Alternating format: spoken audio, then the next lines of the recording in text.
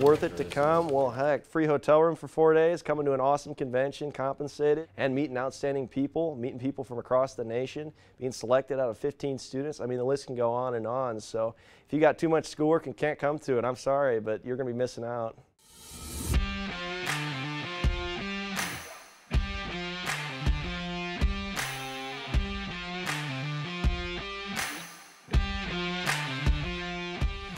Project Precast.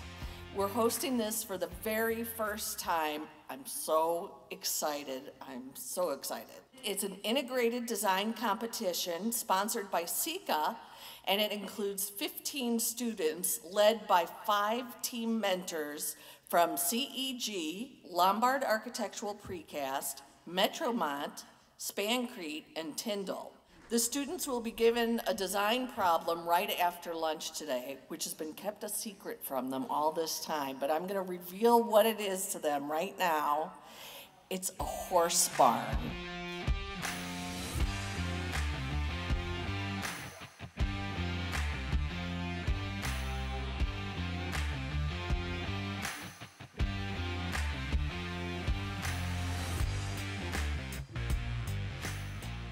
I'm a little bit stressed, not gonna lie, but I'm really excited, happy to be here. Right now, I'm just laying out the whole schedule from hour to hour of what we need to do as a team, whiteboarding our ideas, our concepts, what we're doing that other teams aren't going to be doing, how we should present this, what we need to focus on. Think about something that's more standardized like that, but it'll be more interesting like that. This is a big one because of energy efficiency. Yeah. Delightfully surprised at the interest in this program. I like raw concrete a lot. I just think it's a beautiful material. On this side, I think we need like a weatherproofing, waterproofing, like membrane. Oh, yes. You know, these materials that by themselves are nearly useless, and put them together and it's this extremely high performing, high strength, beautiful. You can literally do anything with it. I was extremely impressed that as soon as we were off to the races, that pens were hitting paper on the tables. Renderings I can work into the evening in regards. Students were abuzz with energy, saw everyone get to work right away, already seeking advice from the mentors in the program.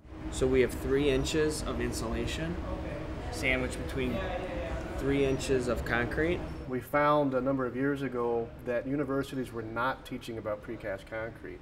And for us as an industry, obviously that's a threat. You can do a colored concrete with wood grain texture. Architects, when they design, they default to what they know best. If they're not comfortable with precast, they're not going to use precast in their design, even if it is the optimum material to use for the project. Precast is the future, 3D printing is the future. If you want to be successful in the future, these are the type of methods that will work. You've got to have the education for the students, they have to know it exists, and then you have to keep doing these kinds of events. Literally with precast, you can design whatever you want and it can come out. It's 9:20 in the morning, slept about 30 minutes last night, did a lot of catching up in regards to pushing the project forward. The team really came together over the past 12 hours and we've turned out a lot of really good work.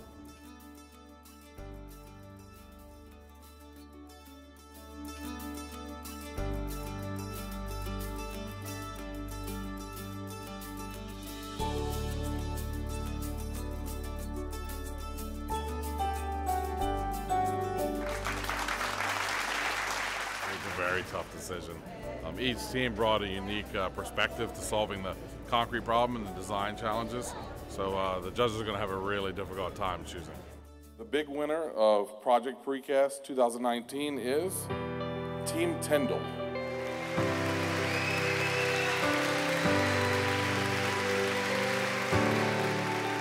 Shock? Yes. Surprise? A lot of feelings right now. We just won. Yeah. We just did it. I think we proposed a really difficult challenge in that we, like a curved concrete panels. Perhaps that's what the judges valued. It was really hard. I expected it to be a challenge, but this was really, really hard to pull off. And all of the teams, like the amount of work that all of these students have produced in such a short amount of time, like, I'm so tired. Everything paid off at the end. It was a great experience, great team. I learned so much from them.